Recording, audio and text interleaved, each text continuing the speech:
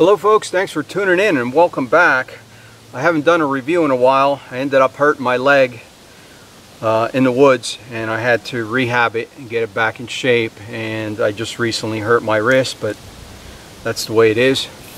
But I wanted to take some time to share a new rifle with you all for those that are interested. This is a newly acquired hunting rifle I picked up. It's a real beauty. I'll talk about the features, I'll talk about the specs, and then I'll also do a write-up within the description section for those that may be interested. But anyway, let's get started. What you're looking at here is a Browning X-Bolt Pro. This one here is chambered in 6.5 Creedmoor. It's a real beauty. It's loaded up, very nice optics on it. I removed the sling for this video. I just didn't want it to get in the way, but I do have a sling for it as well. But for those that are interested, this rifle is 42 inches overall, or 106 centimeters. It's coming in at 97 ounces or 2,750 grams. And it has a 22-inch barrel, which translates over to about 56 centimeters. So those are some quick numbers for the rifle itself, not including the scope. The scope is about 21 ounces approximately, or 604 grams. That's not counting the tally mounts, and of course that would be an unloaded rifle. With 4 rounds of ammunition, it would be even heavier than that. So I'll write all this up online for those that are interested. Perhaps you've been looking at this rifle and you're interested in it, so that's why I'm sharing it with you all. So let's start with the business end and give you a shot of the muzzle here. And it does come with a muzzle brake, as you can see right there.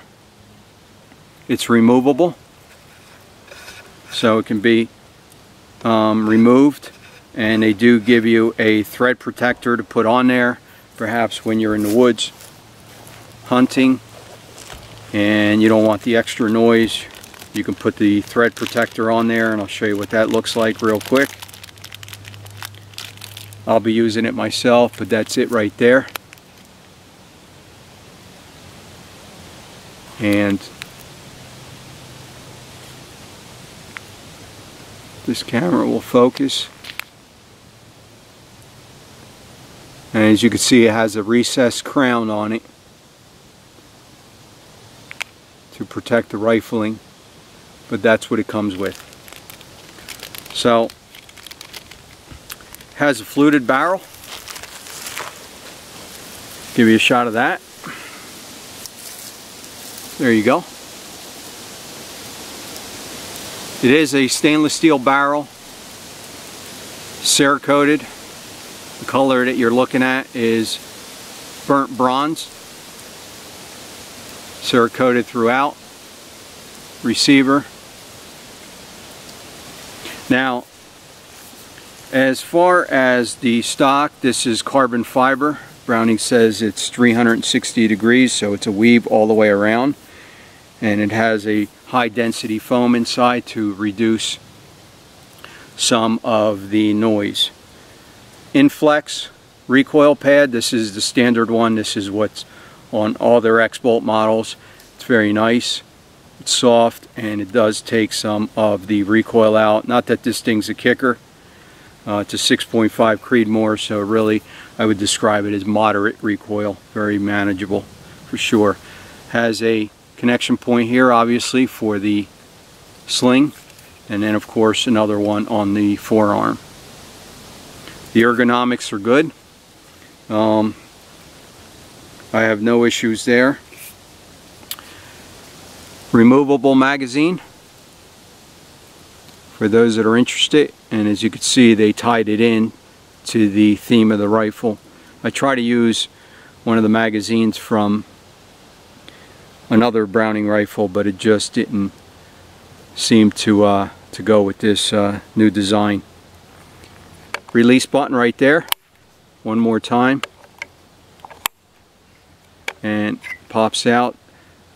This particular caliber will hold 4 rounds, and they do come stamped, as you can see right there, 6.5 Creedmoor.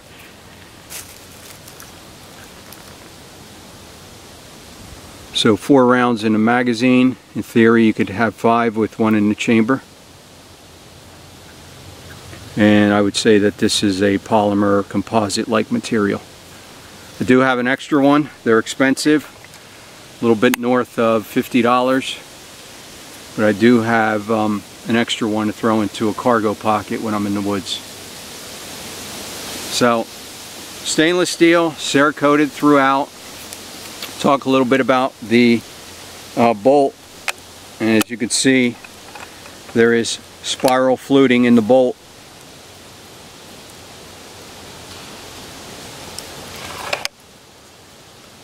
And the handle is extended, so it does come out a little bit further to allow for easy access. I think that's important, especially if you're wearing gloves. Give you a little more real estate, something to grab on.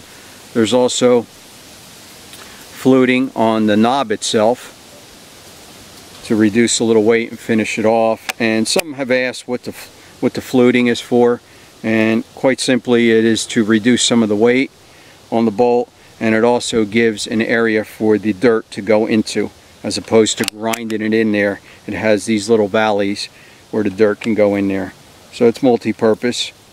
Tang safety, this is my preferred type of safety other than a decocker.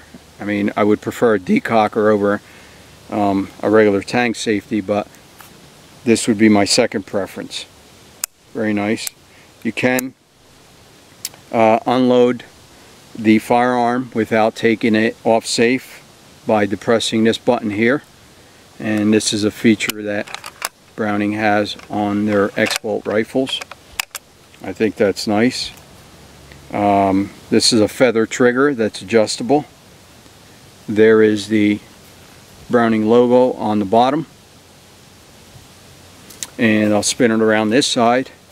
And this here is obviously going to be the bolt release when you're cleaning it. Depress this and slide out the bolt. Gives you access to the chamber, the throat of the firearm, and you can do your cleaning there. So it's a real beauty. I wanted to take some time to share it with you all. It shoots very nice. Now, before I talk about the scope, I'll give you a nice shot of that carbon fiber finish, and as you can see there's a little bit of a pattern in there, and it's very, very nice. Not much of a cheek plate on this thing. Now, as far as the scope, I did go with a very nice scope to go with this setup. What you're looking at here is a Leupold.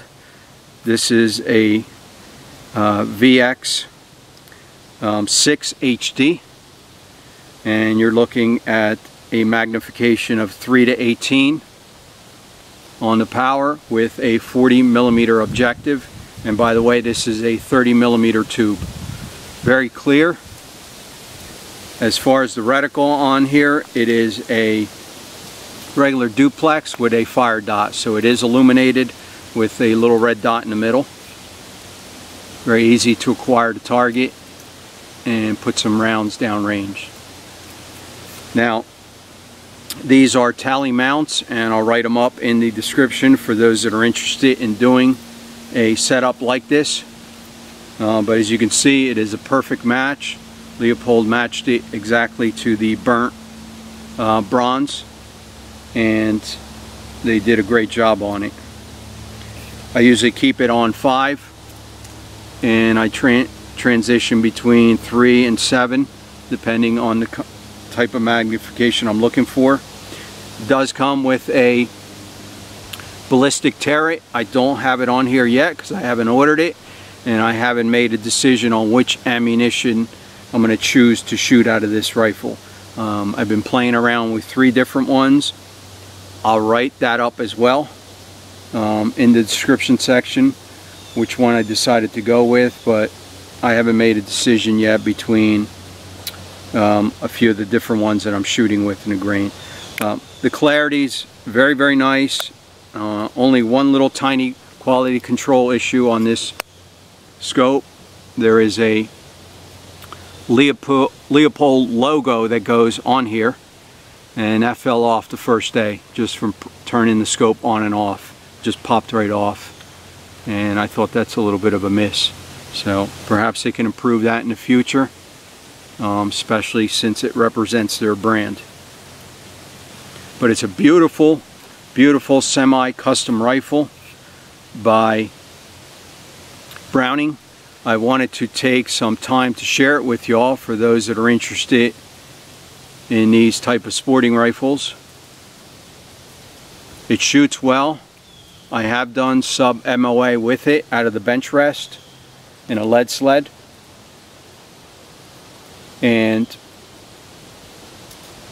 I will probably sight this in for 200 yards as my zero.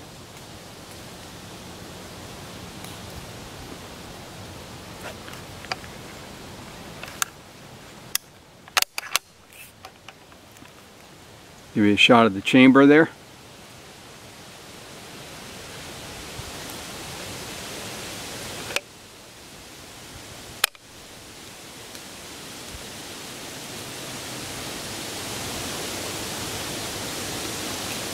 So once again, this is the Browning X-Bolt Pro 6.5 Creedmoor is the caliber. Cerakote finish. The color is burnt bronze. I'm running a Leupold VX 6 HD on there, and I wanted to take some time to share it with y'all. Thanks for tuning in, and see y'all next time.